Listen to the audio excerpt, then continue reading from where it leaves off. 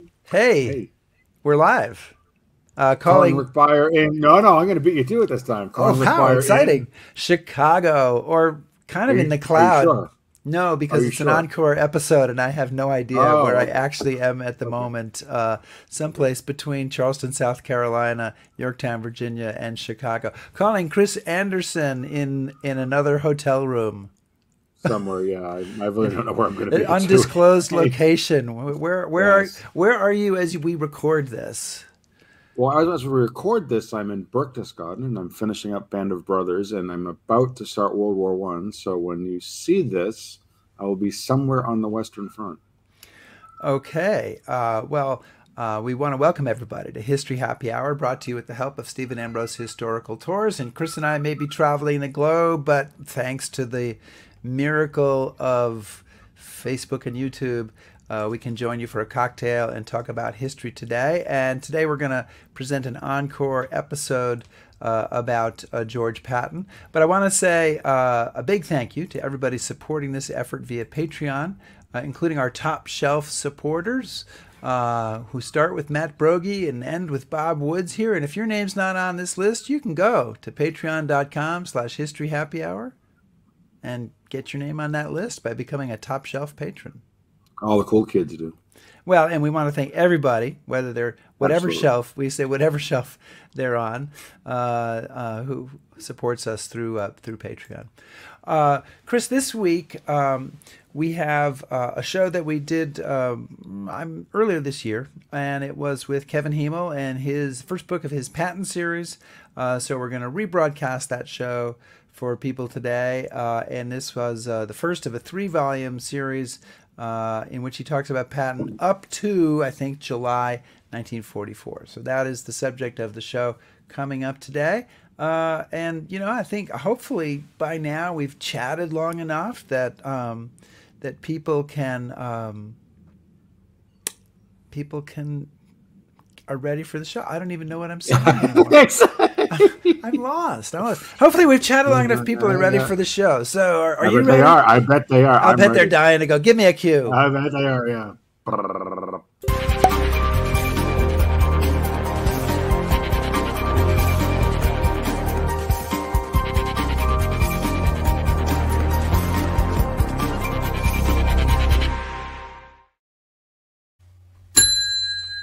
bar is open. The bar is open. And our topic, as I mentioned today, Chris, is an obscure World War II general I think most people have probably never heard of, named George S. Patton. Who? And, well, yeah. And maybe a few of you have heard of him, maybe more than a few. Patton, of course, is one of the most well-known generals in World War II, as well as possibly being one of the most charismatic and controversial. And he is... the debate still rages. Was he a brilliant combat commander, a dangerous loose cannon, the most overrated general of the war? Maybe all three. We're going to try to find out today. And our fellow Ambrose Tours historian Kevin Hymel has been on the trail of George Patton for several decades, and he has a new book out on the general. I don't know where my graphic went, so I'm going to hold it up because I don't have the graphic here in the computer. So it's like a pamphlet. I know. It is Patton's War and American Generals' Combat Leadership, and it covers the period from November 1942, when Patton lands troops in North Africa, through the fighting in Sicily, and up to August 1st, 1944, the moment that the Third Army is officially activated. Kevin Hymel, welcome to History Happy Hour. Howdy. Your career has now reached its zenith Yes. with your appearance on History Happy Hour. I know. After many people find that after coming on their show, their career just goes down. I mean, we're not sure if it's connected. We hope not. But Kevin, did you bring a cocktail with you today? I did. I'm drinking a mudslide, which I had mentioned that there's a restaurant in London called Steak and Company that I liked so much. I went there twice during my last tour. And what made the mudslide special is they would take a chocolate ball, Ferrero Rocher, Look at that. and drop it into the drink. Whoa. Now we Wow. All right. Do you have a little umbrella too? Look at that. No, and I don't appreciate that implication. It's a very special History Happy Hour moment. And Chris, I hope you've prepared yourself for this show. Very large gin. You moved away from the vodka. All right. I hope it's cut with something. So, given the amount of liquid in your glass, Kevin, welcome to History Happy Hour. You've been dogging General Patton for a long time. So tell us how that got started, and talk a little bit about your work specifically with Martin Blumenson, who's sort of the official biographer of Patton.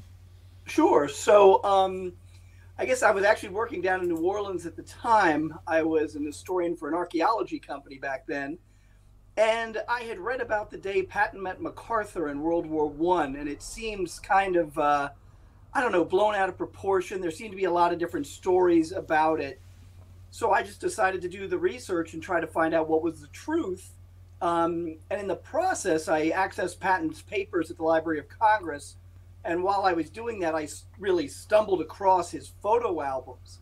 And I realized I was looking at photographs I'd never seen before, because these were actually taken with General Patton's own camera. And they had, full write-ups underneath. There were, I think, 11 photo albums altogether. And so I sort of knew Martin Blumenson. I had done some research for him. And so I wrote an article up about these photographs and these photo albums. And I took it to Martin. And I called him a few days later. I said, hey, did you learn anything about General Patton that you didn't know before? And he said, yeah, I didn't know that he took photos. And so right then I knew I was kind of on to something. And with Martin's encouragement, I turned it into a book, which he wrote the introduction for. And then he contacted me a couple months after the book came out. He had a contract to write a small 99-page book on Patton for a publisher. And he said he just wasn't totally up for it. So we made the deal that I would write it, he would edit it. And I made him promise, I said, Martin, I'm not qualified to write the conclusion. You're the Patton master. I'm the Padawan. And so he agreed to write the conclusion. Unfortunately, he passed away halfway through the process. So I had to finish the book, write the conclusion myself. And it was a great education for me, both in doing the research for the book and then being able to hang out with my mentor and hero, Martin Blumenson. And so after he passed away, I guess it was 2004, Chris, I was with you leading my first tour ever, and that was the 60th anniversary of D-Day, and that's where I met John McManus. Yes, it was. What wonderful traumatic memories we have for that. We could do a whole show on that if you'd like. I don't think you would. But it was there that I met John McManus, and he challenged me to write some kind of magnum opus on Patton, which I thought was a ridiculous idea. I thought D'Este and Blumenson had covered it pretty well. But then I started thinking about it, and I thought, well, when I read biographies of generals, I really kind of read quickly through the youth and their education to get to the big war. And so I thought, well, why don't I do just Patton during World War II? And the other problem was with Patton, I've seen other books come out and they all rely on the same sources, the Blumenson Patton papers and D'Este's book. And I decided to do a deep dive and go through Patton's diaries and letters myself and see what Martin had left out. And I had a new source of information, which were all these video interviews with veterans that, started coming out because technology now exists that didn't exist back in maybe even the 80s, in the 70s. And so suddenly I had all these firsthand accounts of people meeting Patton. Now, it took hours and hours and hours to go through all of them, but I think it was worth it. And then I think I went through 2,500 memoirs, soldiers' memoirs at the Library of Congress. Very fortunate to live in D.C. and to have the Library of Congress nearby. I would go every Saturday and go through as many books as I could. So really, there you go. There's the origin story and where I am right now. Mark, I'm sorry, Chris, go ahead. No, go ahead, Rick. No, what I had to say is meaningless. No, Rick, nothing, nothing you say is meaningless. I was just going to ask, when you were talking about the Library of Congress, did you use the Veterans History Project materials there at all? I did, and I'm still using them today. The staff has been very helpful. I've also used the manuscript room because, well, that's where Patton's papers are, and other prominent people that wrote about Patton. And then one that really helped with Volume 1 is on the 50th anniversary of D-Day, the U.S. Army launched a survey of World War II vets. and sent them out these lists of questions about their experiences in the war. And I think question like 18 was, did you meet anybody famous? So I spent a day up at Carlisle at the War College going through every division that served under Patton, either with 3rd Army, 7th Army, or 2nd Corps, and found all of these, small encounters. But there's also where I found a unwritten memoir by one of Patton's drivers and staff members. I think his last name was Cohen. And he's the one that revealed the whole story about Dick Jensen was a lie, was a cover-up. And everything I researched into that backed up what this guy said, and basically said this whole story that you see in the movie, was a lie. Well, so what I want to do, Kevin, before we kind of get down into that is just so we can set some parameters here, because we talked about this, before the show. We're focusing on Patton in World War II, and we're focusing on a very specific part of Patton's World War II story. So, Volume 1, could you just kind of give us a brief outline of what we're talking about? What is he involved in? What campaigns? Kind of. Sure. What are we looking at? Sure. So basically, the book starts on November 8th, 1942, when Patton steps ashore on Fadala Beach in Morocco, and this is the beginning of Operation Torch. There he is going ashore, tipping his hat to the crew of the USS Augusta. He said a cheer went up, as he left for the beach. He's going to go ashore, fight the Vichy French, not the Germans, for the first 3 days. And if you notice this photograph, there's 2 photographs very similar, this and the next one. These are the only 2 photographs of General George S. Patton in World War II wearing 2 ivory-handled pistols. He doesn't do it after this day. He says in France that he decides to move to 1 simply because they're too heavy. But it seems like this is the only time he really wears the 2 ivory-handled pistols. Every photograph after that, he's only wearing 1 on his hip, and it's usually the 45. Fights the Vichy French for 3 days. He's then going to go on to take over the Tunisian battlefront, where the United States 2nd Corps is fighting. Has to rejuvenate the 2nd Corps after a humiliating defeat at Kasserine Pass. Before that campaign is over, he transfers out to plan the invasion of Sicily, and then goes ahead and leads it, not as a Corps commander, but as an Army commander with 7th Army. He's going to lead 7th Army across Sicily. Actually, covers about 2/3 of the island. Now you can see him. He's here in Palermo, and he's talking to Lucian Truscott, who's standing in the street looking up at Patton. You can see the 3rd ID patch on his arm. And it really was Truscott and the infantry that Patton owned the victory to. He tried to say it was a huge armor victory, but it really was not. It was the dog-faced soldier, it was the foot soldier that really won that campaign. And then, of course, because of slapping 2 soldiers in hospitals, he's basically going to go into exile and become his own worst enemy. He's going to drink too much.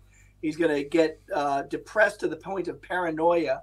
Dwight D. Eisenhower constantly reassures him he has a further role in the war, but Patton doesn't believe anybody until he's finally transferred to England in January of 1944, where he's going to begin training 3rd Army. There he is, inspiring the troops. And the book's going to follow him through his time in England up to what's called the Knutsford Incident, to D-Day, and then we're going to follow him all the way to July 30th, or July 31st, the day before 3rd Army becomes active on the continent of Europe. All right. So just a small window of things to talk about. So, well, and we do want to invite questions from the audience, but we want to try to keep the questions into the part of the book that we're talking about here, and not into what's happening in after D-Day and after Patton's 3rd Army is activated. So if you can restrain yourselves and ask questions, because then you can ask questions when we do that. When we do 2, we'll do those questions. Yeah. So I will say that one kind of general question before we get into specifics. Chris and I love to keep asking questions. Say before we get into it. Yeah, before we get into. Then about 5 minutes before the end of the show, we get into it. We totally get into it. But Patton's relationship with other generals Kevin, is famously fraught, and this is happening in North Africa and Sicily, and this includes a General Dwight D. Eisenhower, who he refers to, I always love this, as Divine Destiny in his diary. Dwight D. D.D. Divine Destiny. American General Omar Bradley, Lucian Truscott, and of course our very famous friend Montgomery, Patton's good buddy, General Montgomery. So look, they're not holding hands in that photograph. Yes, and he's not kissing him. But right. And accounts of the war between the generals, so-called, and that was the title of one book also, goes back decades and decades. Have you been able to find anything in recent research that sheds any new light on this? Yeah, actually, a lot of Patton's vitriol comes from specific incidents. Like we tend to think of like, oh, he always hated, he was resentful of Eisenhower. He thought Montgomery was overrated. He thought Bradley was weak. Well, there were specific incidents that trigger each of these. Real quick with Eisenhower, he really respects Eisenhower early on. And then as he starts to consider Eisenhower sort of a desk-bound general, he still says, but I would never want his job. And then that will devolve further to open criticism. So his opinions of Eisenhower both, I guess you could say, evolve and devolve. With Bradley, there are specific incidents in Sicily that kind of sour him on Bradley, and Bradley sours on Patton because of those same incidents and knowledge that the word gets out that he's badmouthed him. But I think Montgomery is one of the more interesting stories because their rivalry, I think a lot of people define World War II by their rivalry, which is kind of inaccurate when you get further into the war, but we're going to stick with Volume 1 here. But what the initial incident that really causes this is during the North African campaign, there's sort of a pause in the combat, and Montgomery says, well, you know what, I'm going to put together a workshop where we can all talk about what went right and what went wrong so we can all learn from our mistakes, which was a very good idea. And he invites, any American generals, and it's only really Patton and Beadle Smith, Dwight D. Eisenhower Chief of Staff, that attend. And at one point, Montgomery's up there giving a lecture, and Montgomery is kind of famous for his rule of no one's allowed to smoke in his headquarters or in his presence. He didn't like smoking. And Patton starts chafing for a cigarette. And he pulls out a cigarette case and pulls out a cigarette. He's kind of like tapping it on the case.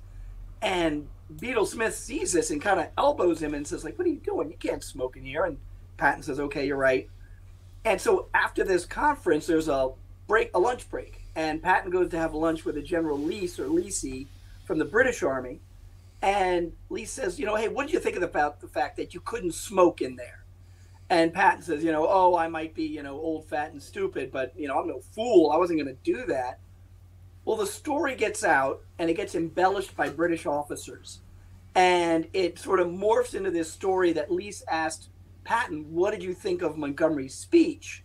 And Patton basically says, I'm old, fat, and they added in the word blind and stupid, but I'm no fool, basically implying that Montgomery's speech or lecture was, pompous and overbearing and irrelevant. And word gets back to Montgomery that Patton has said this, and I think that really cools him on Patton. And so it's almost shameful that their conflict or their inability to get along is really kind of initiated by a misunderstanding. So one of the things that I'm curious about is you see with a lot of commanders, Eisenhower being a perfect example, that his command ability, his leadership ability evolves as the campaigns go on. Yep. Do you see that with Patton, or does he arrive in North Africa fully baked and that's just who he is, or do you see an evolution in his abilities, style, technique? Sure. No, definitely an evolution. Blumenson, my mentor, said that Torch proved Patton's brilliance. It really did not. He only controlled basically what was around him. This was a three-pronged attack, and he had no control whatsoever on the left and right prongs. And you got to realize this is a guy who's really technically, he has 2 weeks of combat experience in World War I. He wasn't there for the whole campaign. He got wounded. And he's basically kind of making it up as he goes along. And when he gets to Tunisia, he has these sort of grand views that he's going to fight battles the way they were fought in the Civil War. And the Germans are just too good, and his army is just not experienced like himself. And so by the time he gets to Sicily, he's technically our most experienced commander, but you're talking about a guy with months of experience compared to, Montgomery and other British commanders who have years of experience.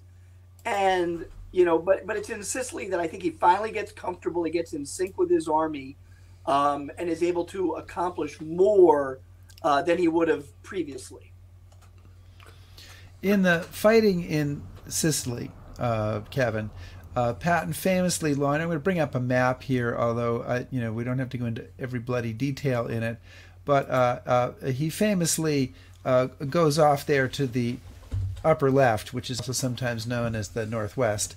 Yes. And kind of perhaps in contravention to orders, heads off, takes Palermo, then follows that by racing across the northern part of Sicily to Messina, which is also where Montgomery's troops are headed for. And his move to Palermo has been criticized as a publicity-seeking joyride, in essence, if I can put it that way. So I want to ask two questions. And one is, was it a good move, a bad move? What's your take on it? And two, can you talk a little bit about the amphibious assaults he launched as part of this? Because I've always found them to be quite fascinating, that Patton is using amphibious assaults as kind of as you say, to kind of go off the map when he's attacking the Germans. Sure.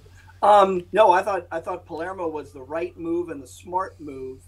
His army doesn't really have too much of there's too much army and not enough job once they sort of break out of the beachhead at Gela. And he before the invasion, Montgomery basically takes him aside and says, "Listen, I'm going to do whatever I want to once we land. I'm not going to listen to Alexander, our commander." And he's not telling Patton this as a gotcha or anything. He's basically recommending that Patton do the same. And when Patton lands, he is trying to follow the rules. And when he sees Montgomery doing whatever he wants and taking roads away from him and his army, he's like, well, if Montgomery's going to do it, I'm going to do it. Now, Omar Bradley is the one that said that Palermo was a real publicity stunt. But it's because he takes Palermo that he is able to launch these amphibious attacks, because Palermo is a great port. And with that port, he's going to be able to keep a navy there. He's going to be able to bring in supplies directly to his army instead of having to follow a longer chain. And if you've ever been to Sicily, my God, it is just nothing but hills and mountains and rough terrain. And so much easier to sail everything into a port and have a shorter distance to cover. And it's because of Palermo, like I said, he's going to be able to make these amphibious attacks. And that was one of the things I really wanted to research, because a lot of people give Truscott credit for the idea of the amphibious attacks, and people said Patton, but Patton was actually thinking about it as they were approaching Palermo. So it was already in his head that if he could get there, he can pull this off. Now, he tells the Navy and the Navy commanders he wants enough ships to land an entire regiment, more than, a couple thousand men behind enemy lines. They say no, they're only giving him enough for a battalion, which is about 700 men. And so it weakens the punch, and mistakes are made that the first one lands in the wrong place, and it doesn't really catch the Germans. It's too shallow an attack. But it really does show that Patton's he wants to win with as few casualties as possible, whatever it takes to do it, because the mountainous terrain they were looking at was so heavy in the north, and there really is just basically one coastal road that goes through it that's heavily bridged because of the terrain. So the Germans are just blowing up sections of this road while they slowly retreat. And so instead of playing their game, he's going to trick them and go behind the lines. And the second one at Barolo comes so close to success, be it for one radio that breaks down that prevents the men up in the hills to radio the Navy to blast the enemy on the road. And so it's really that there's little things happening that are preventing Patton from achieving success, but he knows that it will work eventually. and maybe if not in Sicily, on some future battlefield, because he's basically seasoning all these troops that are doing these amphibious landings to do them in the future, and he's learning himself as he goes. So when they launched the third amphibious attack, both Truscott and Bradley were like, this is a terrible idea, that the ground troops have already passed it. I think in Patton's mind, he's like, no, this is good training for the next time we have to do it. And, and Third ID is going to go on and launch a number of amphibious attacks in the future. So I think it really shows that he's thinking big picture, and I'm going to do anything and everything I can in my creative ability to win these campaigns, to win battles, to win the war with more enemy casualties than American. So, Kevin, you talk a bit about something called the Patton effect. What's the Patton effect? The Patton effect is really, it boils down to one individual having incredible impact, not just in the immediate area, but in a larger place. That, the soldiers are going to react. There's going to be a more sense of I guess, immediacy of we've got to get things done because here comes Patton. And a perfect example of that is when he lands in Sicily and walks up the beach, and a group of soldiers see him and immediately turn and attack the enemy. And there was a reporter who witnessed this, and that's sort of, I think, where the idea of the Patton effect comes. But I remember even reading a report from a reporter way in 1945 crossing all the American armies, and he says, Third Army is the only one that has a sense of urgency. And that's what Patton brought to the battlefield, a sense of urgency. The faster we get this done, the faster we get home. The smarter we do this, the faster it ends. And that's really what you see in Sicily, because he comes ashore. He's basically placing mortars, with the mortar crews during a German tank attack, German and Italian tank attack. So it's really him rolling up his sleeves on the front line where a general really shouldn't be, but it makes a difference, and it helps turn the tide. Good. Rick? Once per show. Has to happen. There we go. There you go. The laryngitis kicked in.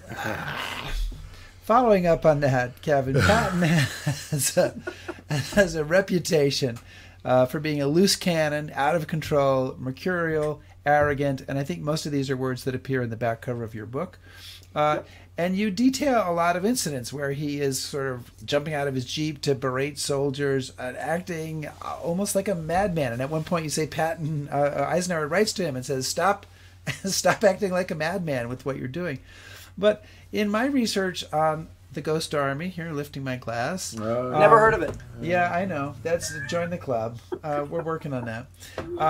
I found a quote from a deception planner, Colonel Billy Harris, and what he said about General Patton: he was the greatest team player we ran into over there. He would do anything you asked him to in the interest of the overall picture. Now, I find these two things hard to reconcile. Patton's this crazy madman, but here's this staff officer working on deception, and of course Patton's involved in the fortitude deception, who says, he was the greatest team player we ever worked with. How do we reconcile these two things? Real quick, did he ever meet Patton? Oh yes, I think he did. Okay, well, you think he did. See, I've encountered that a lot with veterans. They'll praise Patton and say they served under him. I said, did you ever meet him? And they go, no. But we're talking about Patton evolving. He is really, and you see it in my book, he's on a tear all through the book. And it's really the repercussions of the slapping incidents, not single, but double, that he starts to reel it in and realize he cannot, run roughshod over his own men the way he's been doing. His treatment of his own soldiers, I think I used the word draconian. I mean, it really goes overboard. And I think a lot of that was his inexperience and anxiety. He's worried about defeat. He's worried about losing to the Germans. If I don't strike them first, Rommel's going to attack me. And he really just unfairly lashes out at his own troops. Now, he calls it discipline, but, he is physically accosting soldiers from day one. He reprimands a guy for not wearing his puttees, his leg wraps, even though the man has an open wound right there. One of the worst examples, I think, For some reason, he really kind of almost had it out for the 1st Infantry Division in North Africa. But, he sees a platoon of soldiers marching by, and one of the soldiers is wearing a British infantryman's jacket. So Patton, stops his vehicle, berates the soldier. He then makes the soldier take off the jacket and give it to him. And he takes the jacket and he basically slaps the guy in the face with the jacket, and then throws it on the ground, has someone give the man a shovel, makes him bury the jacket, and then turns to his lieutenant and says, I'm going to come back tomorrow, and if everybody isn't dressed, in American uniforms, I'm fining you a financial amount. And when they drove away, even one of his aides said, sir, that was really over the top. And he goes, yeah, but they'll be straight tomorrow. And, I think that was a little overboard. Another example, he came up on some second armored tankers in Sicily that are feeding children and has them lined up against a wall and has an aide take down all their names and fines them, I think it was like $20 or something, for aiding and abetting the enemy, for feeding these children. And the tankers are shocked, but right before this happened, as Patton's vehicle is driving up, the tankers were talking to a bunch of Army Rangers, and the Rangers saw Patton coming, and they knew better. They ducked and hid behind a wall, and the tankers are laughing at them like, hey, you cowards, but then the tankers all got fined $20. So those are just some of the examples of his sort of being overboard. I should also mention, during this time of isolation, Patton drinks way too much. Other officers don't want him to visit because he's basically draining their liquor cabinets. He's really his own worst enemy. And I think when he gets to Europe, he has figured out how to fight the enemy. He's confident. He knows how to fight an army. And he knows that his mouth can get him in trouble and his actions can too. And so he tampers a lot of that down. It does still come out here and there. But I think that the Patton in Europe is the Patton that made all the mistakes in the Mediterranean has sort of graduated too. So, I think, as I'm reading your book and I'm reading about some of the things he's done, the only thing that kind of kept coming to my mind was chicken shit. Okay. And well, no, that way, explain chicken shit. There might well, be just like what you were saying, telling some guy in North Africa. This is Patton's chicken shit, not Kevin's chicken shit. Right? Yeah. Chicken shit is doing a lot of unnecessary things. Right. Right. Yeah. And just so much of what you read about him in his interactions with soldiers just seems really petty. And I understand, we're going to light a fire, but it's just too much, in my opinion. Sure. Without the layers of post-war recollection and the rosy glow of Patton and all that stuff, as somebody who's read through 2,000 interviews with people who served with him or under him, what was the impression of the men then, do you think? Fear. Right. Okay. They feared him because they knew that he could explode at any minute at the tiniest little thing. So, and that's the sense I have, and I'm not trying to like booby trap you here, but this is something that I thought about, because as we all know, we all have our favorite units, and I was really involved with the Band of Brothers for a long time, and I remember sitting down with Winters one time and asking him about spears, and he said, well, spears was very effective, but spears and Sobel both led through fear. So at some point, fear doesn't work anymore. So how do you think Patton's able to like kind of get through this? This kind of, I don't know, how he behaves and acts, and because the soldiers had to talk about this, right? Sure. Well, so you got to remember too, more in the Mediterranean than in Europe proper. These are all green troops, right. And so you're right. Fear only goes so far, right. And so Patton is using fear initially. Both on the soldiers and himself, because he is afraid of failure, that there's something he's not doing, that he's ignoring, and I think it makes him angry at himself and fearful of himself, and that exudes and gets out to the troops. And then by the time you get to Europe, everybody knows his name, and they know that he's got a temper, and they're all more motivated. But I think that's where his experience starts to trump fear. Because then he does start, every time he addresses the troops, and he would go around and talk to them individually, and he would tell them stories of things that happened in North Africa and Sicily to try to help save men's lives. You know, the enemy likes to mine, you know, certain roads, and, you know, the enemy loves to counterattack at night. So as he gets more experienced, he's going to use experience instead of fear. And that is a great way that he has evolved, which I think a lot of us do. You know, when we start off on something new, we're very worried. We don't know what we're getting ourselves into. And then as we get more experience, we get a little bit more relaxed. We know what the job is and how to do it. And I think Patton's experience in World War II mirrors that almost to a T. Okay. Kevin, we have a bunch of questions from the audience, so I'll bring up a couple of them. One of them here from Ted Moon says, would Patton's style work in today's military with today's media scrutiny and litigiousness? Yeah, litigiousness?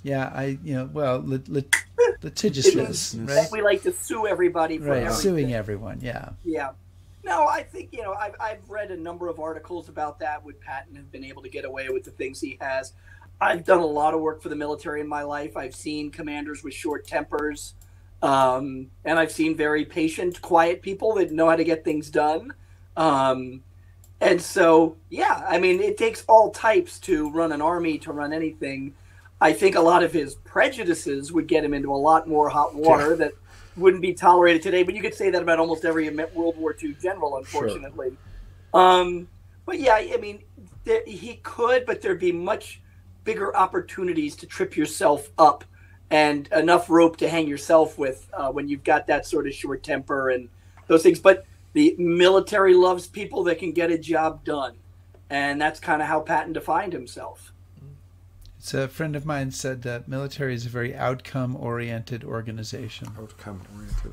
Yeah. What have you done for me today? Right, outcome-oriented. Chris, can I ask another question? No, keep going. Yeah, absolutely. So Lynn Kennedy wants to know, and I thought this was interesting, although you may not have an answer to it. Has there ever been a psychological study of Patton that might explain why he did and acted the way he did? Kevin's going, I thought he was leaving for a moment. It's like, I've had enough. I thought you were driving Kevin away. No. So this was actually written by a psychologist, Patton's Madness. And I liked it, but he does rely on the Patton papers. You know, there were things that he looked at it as a doctor, as a scientist, and found a lot of, you know, evidence that Patton was a sociopath and things like that. So yes, there has been a study on that. I'll tell you, the one thing that he brought up in the book, and then I later found proof of it. In World War I, he was wounded and would boast about how he was charging the enemy, you know, but that the medical records show that the bullet actually may have come in through the back. And so maybe he had his back to the enemy, was retreating. And so I thought, well, you know, we're never really going to know the answer to that. Well, Patton, in 2 press conferences, actually said that when he got wounded, all the officers that knew him back at you know, Army headquarters were laughing about him getting shot retreating. And Pershing said, well, you know, hey, Patton did get shot, but it wouldn't have bothered any of you because you all been sitting on your butts so long they've been calloused and the bullet would have bounced off. So Patton even made reference to the fact that he was shot from behind and not in the front. Right. But I digress. We went into World War We started talking about his head, and then we ended up talking about his ass. So it's a pretty amazing transition there. Chris, with that, it's over to you. So other than, you know, we've touched on this, and it's kind of famous, and you're right, it kind of defines the war for a lot of people. Other than the Montgomery Patton thing, what was the impression of other Allied officers to Patton? What did they think of him, or what did he think of them? No, what did they think of him and his effectiveness? They thought he was effective. They thought he was crazy. I was just reading a British officer's memoir, Bigland, I think his name was. And, you know, he talked about Patton's brilliance, but he talked about visiting Patton in England before D-Day. And Patton's writing up orders for Third Army, and one of them was everyone must be shaved before 12 noon. And he said, God, I looked at that and I'm talking to him and I just thought he was kind of unbalanced. And so there's always, in these conversations, there's always some kind of word in there that's like, he was a little off, Qualifier? Yeah, and in fact, I was just thinking about this because I was watching Ted Lasso. But there's that idea. Ted, we can bond. We can all bond. We got 3, maybe 6 thumbs up on Ted Lasso. We have to the cast will come on the show. Yeah, if you guys haven't seen Ted Lasso, it has nothing to do with World War II. But damn it, go see it. Let me make the link. Okay, so, please hurry on. Just help us. So Ted Lasso, before a big match, is worried, and he goes to the boss, and he says, "I don't know what we're gonna do. Nobody thinks we can beat this team." And she said, "Well, sometimes your weaknesses can be turned into strengths when you're facing somebody." And he realizes that, his lack of knowledge of soccer can be used as a strength. And, and I see that with Patton, that the allies are like, this guy's a little off. He's a little crazy. Well, the Germans start thinking that. And with a crazy person, they're unpredictable. And that's what the Germans start to realize is this guy, Patton, we don't know what he's going to do. And that is a strength. So, the guy's definitely a little off, but he uses it to his advantage. Ted Lasso, barbecue sauce. Goldfish. Darts. Could you guys all give us a moment and we'll have our Ted Lasso? We'll be back after a little Ted Lasso bonding. Okay. I got a question for you guys. It's not Ted Lasso, okay. But you guys are both very knowledgeable World War II historians. Well, okay. What did you get out of the book that you didn't know before? Well, I'm going to jump into that because, Kevin, it actually connects to my next question. So I'm going to turn it around into a question. Look at that. But, turn that frown upside down. It's about the slapping incident. And we've made reference to this, and I imagine most people know about it. But Patton slaps a couple of different soldiers, 2 different incidents, in 2 field hospitals, people who are suffering apparently from combat fatigue. He thinks they're cowards. He's trying to motivate them to get back, or he's just going crazy, or he's doing the Patton thing. Right. And you, Kevin, as an author, detail this. You're very straightforward about it. But then very interestingly, you kind of call out Dwight Eisenhower. And yes. This is something that I had never seen before. This was a take on this I had never seen before.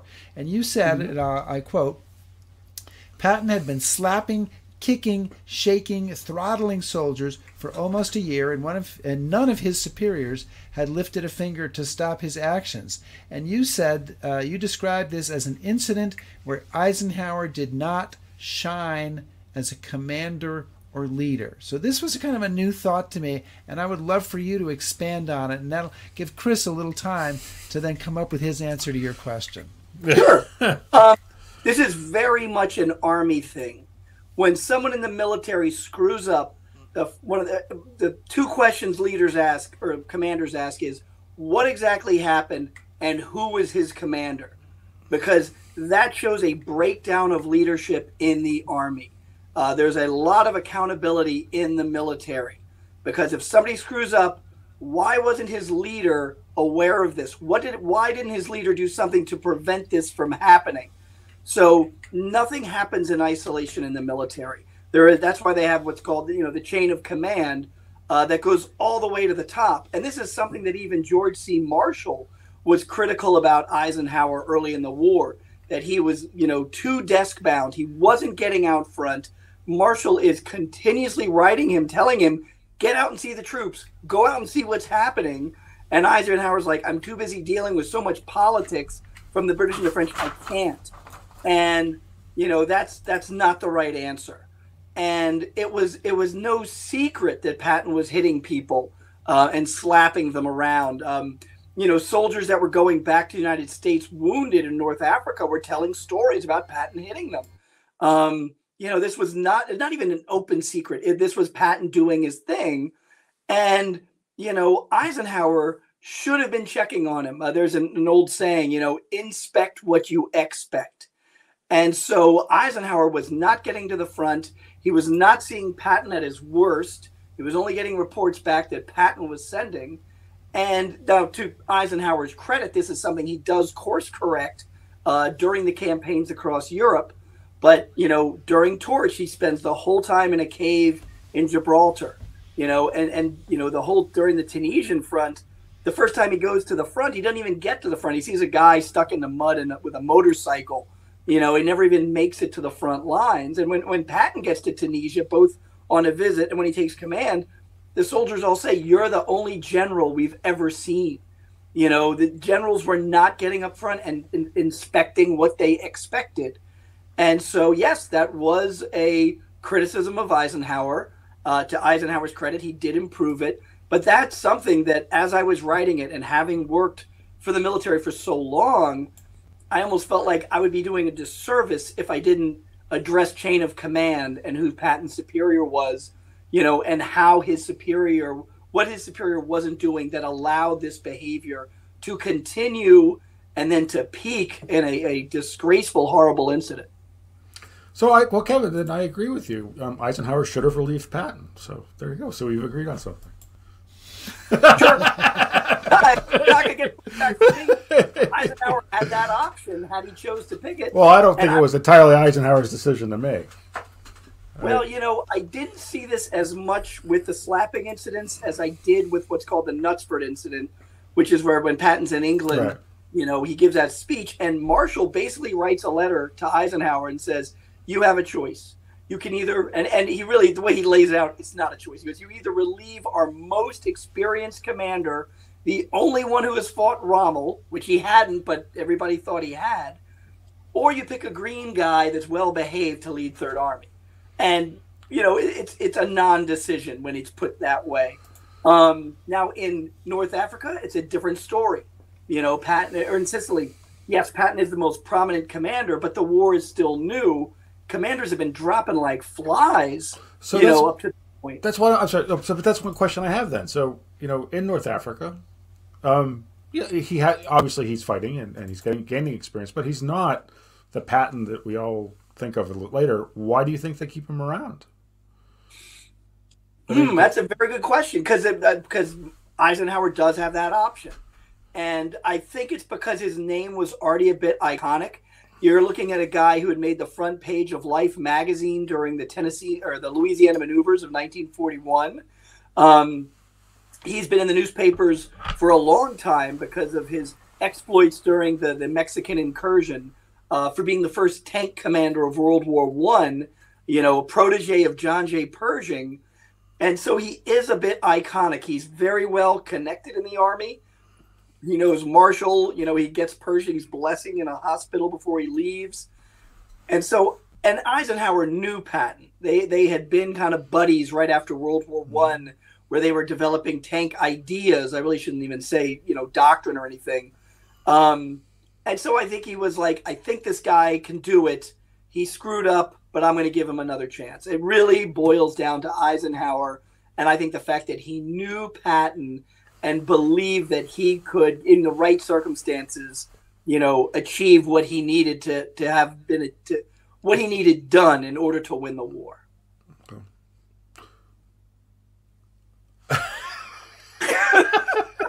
Did I say something wrong there? No. Twice. Oh, he's still on mute. Rick, you need to get your head. All right. Jeez, that's twice in this show. Twice in the show. What I'm trying to keep. You probably interrupted with brilliant things like 5 times while I was talking, Rick. I never would interrupt you while you were talking, Kevin. It's only after you're talking that I try to speak. But I mute myself in order to make sure that my heavy sighs during your remarks are not heard. No, that's actually why I mute Chris. But anyway, but I mute myself for the same reason. I don't want my breathing or my burping from the beer to interfere with the brilliant thoughts you're expressing about General George Patton. Patton is denied a role in D-Day. Correct. And maybe that's because of the slapping incident, at least indirectly or maybe directly. You speculate a little bit in the book about what might have been different about D-Day if Patton had been involved. say, as the American commander, or which was a role played by Omar Bradley, his one-time subordinate, or commander of one of the beaches, Omaha or Utah? Speculate a little bit for us. Sure. So with Omaha Beach, Patton, he deliberately said after the battle, everybody has 20/20 vision after the battle, that he would have not loaded down all the soldiers with so much equipment. It had been his experience. And remember, he is the most experienced amphibious commander by the time of D-Day. And so some of this is, me plucking quotes, and the other is honest, just speculation by me. But he did say the troops were too weighed down with equipment, in some cases 75 to 100 pounds of equipment for an amphibious assault. So you got to add all the weight of the water on these uniforms and their equipment getting waterlogged. I believe, I don't have proof of this, but I mentioned the radio going out during one of the amphibious attacks in Sicily, and communications from ship to shore were very poor on D-Day. I believe he would have doubled up the amount of ground radiomen going ashore on D-Day to, buttress or reinforce that communication from ship to shore. At Pointe du Hoc, there was that signal. So Pointe du Hoc is a cliff in between Omaha and Utah beaches, and the Rangers assault a cliff in order to take out the guns. And there's a standing order of basically of, if they need more troops, they're going to send a signal. And if they don't, we'll take those Rangers and send them into Omaha Beach. I think Patton would have eliminated the idea of the signal. He knew how tenuous beach landings are. He knew how bad communications were. I think he would have said, send everybody up at once. Don't give yourself an opportunity to be weak. That's what happened to us at Jello Beach. It did not go well. No, everybody go in at Pointe du Hoc. Skip down to Utah Beach. St. Mary-Glees is sort of the goal for Utah Beach. This is the town that the paratroopers are going to jump on. It's the first city or town liberated on D-Day.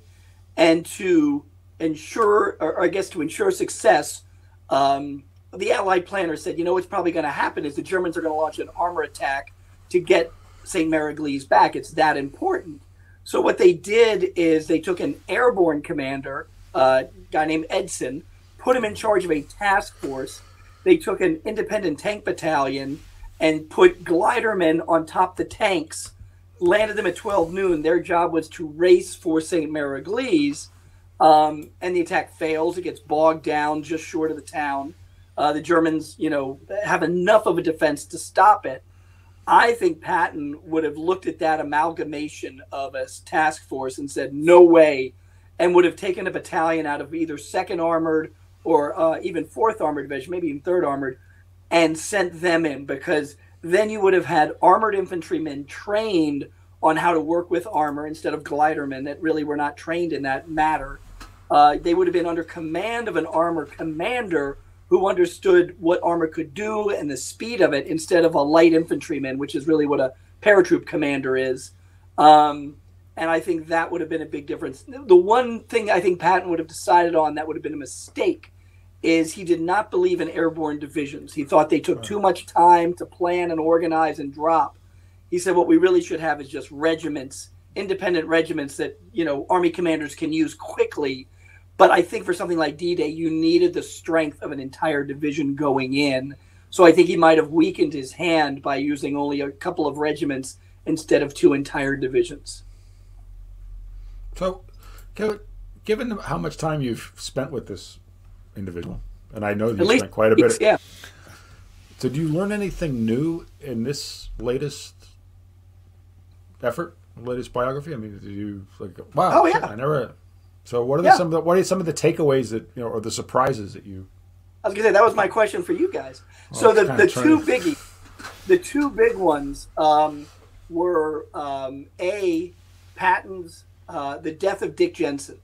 That in the movie and in Patton's letters and diary and Omar Bradley's memoir, there he is. They talk about how that Dick Jensen had gone off with this special armored force and was killed during it. And, in the movie, they depicted that he's going off to see Bradley on the front lines when he's killed. And, when I came across this unpublished memoir by one of Patton's staffers, that said, no, that was a cover story. What really happened is on April 1st, 1943, Patton, against Eisenhower's orders, because Eisenhower told him specifically and put it in writing not to go up front. He wanted a corps commander, not a casualty. Well, Patton, in defiance of that order, moves his headquarters about 4 miles closer to enemy lines after the Battle of El Guitar. And it's there that he starts setting up camp, and he sends this guy Cohen up a hill because some artillery rounds come in, and he thinks the Germans, can see this. So he wants Cohen to go to the top of the hill, look down, see if there's any Germans. Well, the Germans start shelling the area, and he's screaming at Cohen, get back here. You blew our position. You let the Germans know where we are. And Cohen comes back and says, no, sir, I got halfway up that hill. The Germans are on top of that hill. They see everything we're doing. And Patton says, bull. And then within 20 minutes, German fighters are flying over, dive bombing everything. And that's how Dick Jensen is killed. And Patton was about 10 feet away from him when it happened. He's so shook up that Bradley has to kind of help put Patton in a vehicle. And, I was looking like, okay, is this story true or not? And in my research, the oddest place I found it was in my first book, Patton's Photographs, because Patton never said he went to the area where Dick Jensen was killed. He only went to visit his grave. But in his photo albums is this photo. Now, that's Al Stiller, one of Patton's staff members. The hole in front of him is the slit trench where Dick Jensen was killed. Where Stiller is standing is the shell hole of the bomb that killed him. And that photograph was taken with Patton's camera. And I thought, oh my God, this really happened. It was right here. I found other eyewitnesses that corroborated with, I got to cut down on the drinking here. We have to mute you if you keep going. And another thing, I never loved that. We're going to do drunk history on History Happy Hour. No, it's a weekly occurrence. So, so that's a biggie. That really rewrites the script of what happened, because it changes the relationship, I think, between Patton and Bradley, because Bradley is part of this cover-up. And I think he was resentful that he had to do this. Now, Chris, if anything, there's your incident when Eisenhower should have sent Patton home.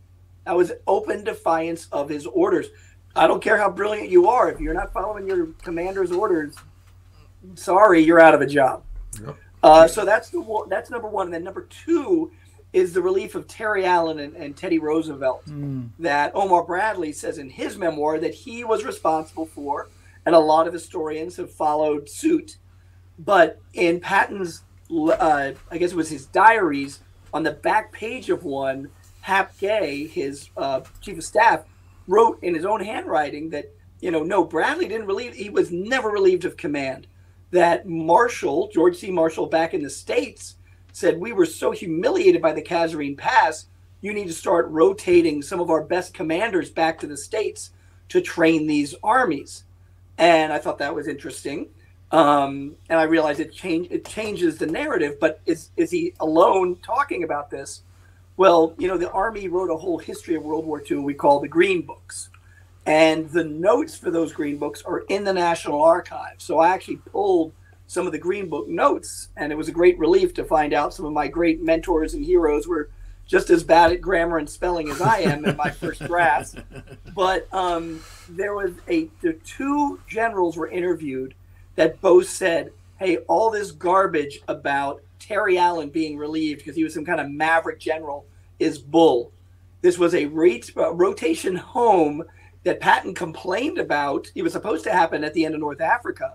But Patton said, no, I need Terry Allen for Sicily. I need his experience. I need that experienced division. And the compromise was, okay, once Sicily is secure, then we'll rotate him out. And so, and then the other general said, I completely agree with what he just said. He's telling you the truth. The idea was to send Terry Allen back, put him in charge of training an entire corps, and then bring it to Europe. Now, Terry Allen never did train a corps. He comes back with a division. It's my opinion, and anybody can trash me on this, but in everything I've read about Terry Allen, I think he had a very bad drinking problem when he got back to the States. I think he was suffering a lot of post-traumatic stress from the two campaigns. and I think it got the better of him, so they kept him at division command and did not promote him to corps command. But that was something that really rewrote the history for me. And I've talked about this with other historians, that I've seen a pattern. I don't know if you guys agree with this or not, but after the American Revolution, the Civil War, World War I, World War II, the first histories that come out are written by the players, and they all want to make themselves look good. Right. And then the second iteration comes out from people that know those leaders, or their parents were in the wars and stuff like that. And so they tend to write more glowing, more positive reports. And then it's that third wave of historians that have gone back and dug through the unclassified materials and, get those interviews like I've been getting that tell a clearer picture of, no, here's what really happened. And I think we're just reaching that with World War II. Well, that's an interesting notion to end on, Kevin, because we're just about running out of time. And in conclusion, and I would add to that that a lot of times and you've talked about this too, and it's come out in what you've said. A lot of times, what's in the early histories can be repeated by a lot of people who are not doing their own research or doing enough research, and so can get kind of baked into the historical record, whether they're true or not. But Kevin Hymel, thank you very much for joining us, and I'm going to hold it up in front of my face. Kevin's book here, and I'll put myself full screen so you can see it, is Patton's War. When does Volume 2 come out, Kevin? It's due to the publisher on April 1st. I can't control it beyond that. Well, and I'm going to make sure that we talk before that. I'm not sure 3 references to the Ghost Army is enough. Oh, look at that. And I want to make sure that that you're properly dealing with it there. But Kevin, thank you so much for joining us.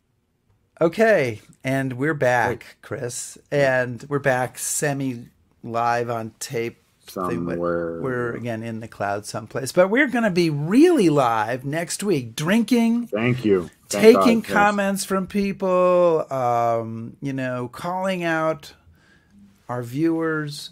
And what are we going to be talking about next week? Well, we're going to actually, we're getting back to something that we've been talking about for a while. We're a book called Fugitives, which is sort of what happens to all of these former Nazis after they have to find new work.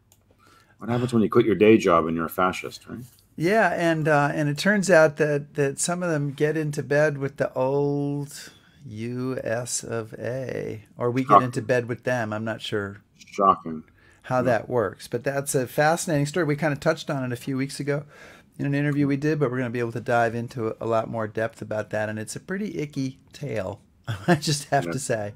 Maybe we are looking forward to it. Maybe my skin crawled a little bit, but please come and check it out. Yes.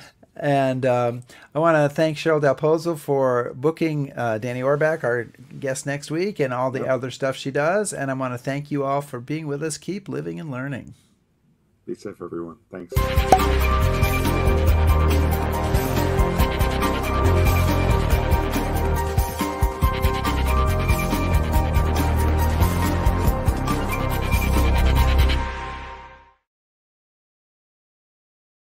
We'll